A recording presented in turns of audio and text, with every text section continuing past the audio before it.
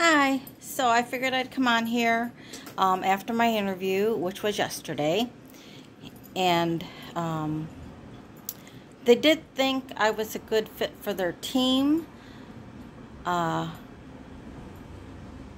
didn't think so. I mean, they were really, really nice, and I really liked the company. However, it was a box truck, which is like a U-Haul truck, so there was no sleeper bed, and they would teach you how to tarp. I do not want to know how to tarp. So, yeah, I don't have my air brakes for my CDL, so I would have had to get that, which is no problem. So I want to do that. But yeah, just driving in a box truck across the country with my back the way it is just would not be comfortable. Plus, I don't think Cooper right there. Can you see him? Yeah, I don't think he'd fit in a box truck. So I talked to another company, a major company that does the training and everything. So with that, you have to be on the road, over the road, OTR, over the road training with the trainer.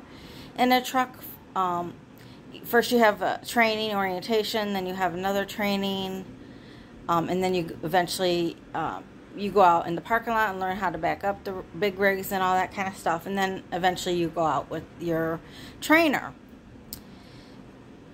So the whole process is like 3 months, and I just don't know where to put Cooper for 3 months, because he's not good with other people.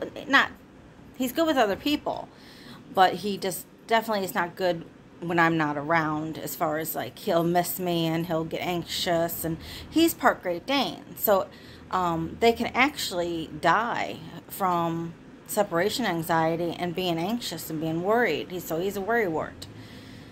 So I don't know how that's gonna work. And then I checked into going to the school just to get in my class A, I'm sorry, with a school, because then I could be home every day. And I called my recruiter for the big company that I would like to go work for, and they mainly take the people that they train themselves first. And I'm not even sure how much I can handle, just with my back and everything. So I'm not quite sure which way to go.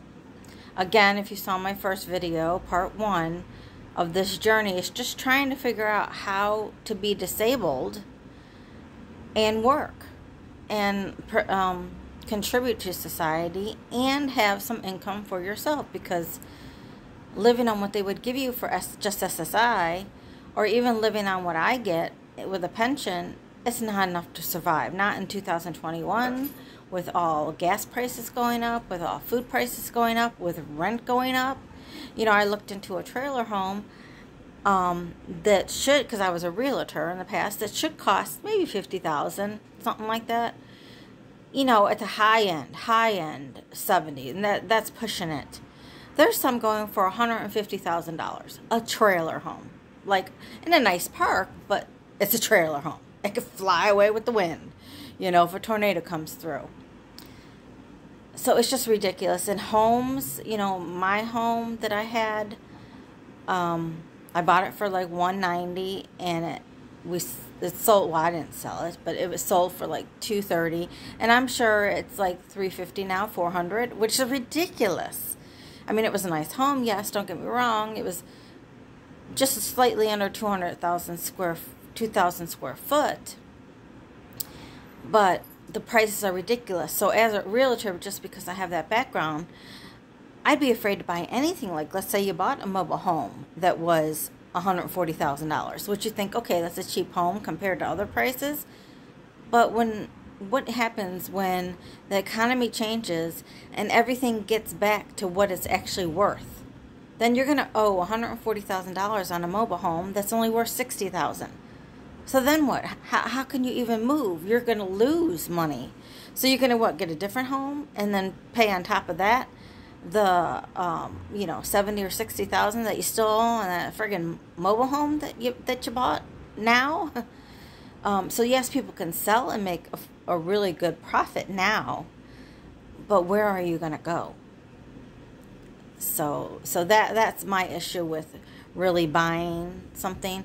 And with driving a truck, what I was thinking is if I could just push my body and push myself to get through 2 years and just bank all the money and save enough to buy a piece of property, a small piece of land, and then buy a mobile home to put on it outright, where, with between the two of them, the land and the mobile home, either pay it outright or have a really low, loan of maybe $200-300 a month. And this way, I set myself. Oh, you see Thomas over there. I don't know if you could hear him. He sounds like an old man walking with slippers. I always think there's someone in the hall, because the neighbor walks like that with his slippers. I've never heard a cat that makes noise when they walk. But anyway, so that's my whole goal of doing this, because I got denied SSDI. As you saw in my first video, I got SSI, but I didn't get anything for that, any financial help. So I got denied the SSDI, which would have helped me financially. So the system just puts us in a quandary, or whatever word you would say, a pickle, because it's like, how are we supposed to live? Because when my rent goes up probably in January, February, and I'm not going to be able to afford it here. So I'm going to be freaking homeless. So I'm just trying to think of what to do. Now, my lawyer said he's going to check into it. We may have to appeal again and possibly sue Social Security. So I've been in appeals twice with the Appeals Council, which is the high up appeals. And I got approved with the first appeal, so that went back to the lower administrative law judge, who heard my disability case again and gave me the SSI, but not the SSDI. So, and I explained that in my last video. So I don't know. My lawyer's going to check into it. We may be appealing again. I don't know if we appeal again to the Appeals Council, which wouldn't make any sense because they just said no. They said keep the SSI and, keep everything as is, which SSI does not give me any financial help. So I think, I'm not positive, and I'll keep you guys updated, but I think the next step is that you actually sue Social Security and like a real court, federal court, like criminal court. They're not criminals, I don't think, but, it goes to the regular court system, which hopefully is a lot quicker. So I have to see what my lawyer says about that, but I'm just trying to keep all my options open. Now, another to do, I went to my rheumatologist, and because I have so many specialists. That's another thing. I'm really afraid of losing all my doctors because I have so many specialists, and they're all so very good here in Chicago, at least where I'm at, and my hospitals are all so close. My doctor's appointments are so close. So I really hate to lose all that, but it's like the system keeps you poor and keeps you living on a thread. And like I said, if my rent goes up in January, I'm going to be homeless. I'm going to have to live in my car is what I'm going to do. So I even thought about trading in my car and getting a van again. Because when I was homeless before, when I got kicked out of my house from my relative, I lived in my van with Cooper. And we fit, and his cage fit and everything. And Amelia had to go somewhere else for a while. But then, when I came here, Amelia, stop licking. She keeps licking everything.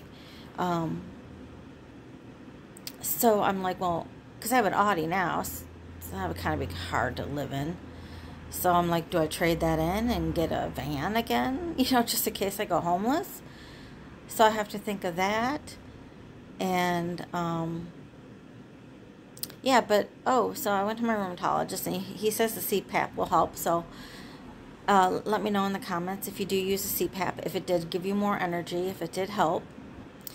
However, after that, I went to my yearly mammogram, where I smush your boob like a pancake. And I went yesterday, and they called me today. They found something.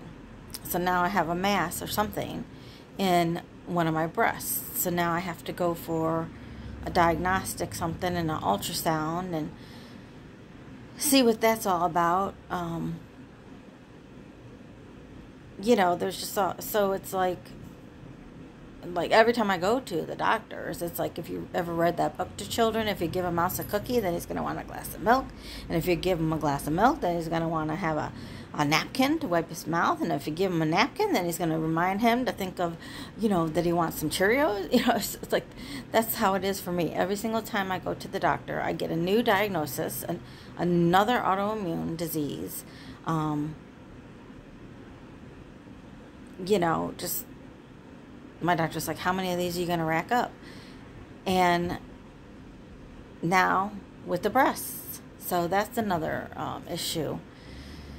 But, I mean, I have till February anyways to figure this out. But I just wanted to do a part 2 on this journey, you know. There should be a couple more parts to this. But leave me comments if you have any questions that I could try to answer. Just me going through the whole Social Security disability process. I can try to answer as best I can. Wish me luck on the breast exam, ultrasound thingy, diagnostic thing that I have to go to. We'll see what that comes up with. And yeah, you know, so we'll see how it goes, and I'll keep you guys posted. Thanks for listening. Bye-bye.